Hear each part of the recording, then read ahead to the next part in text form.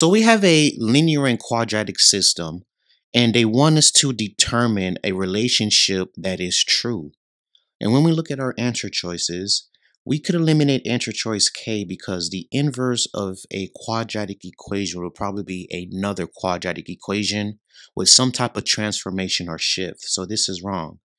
When we look at H and J, because there's points of intersection, that's probably going to be incorrect because there are values for where g of x is not less than f of x or vice versa. There are values where g of x is greater than or equal to f of x. So h and j are gone.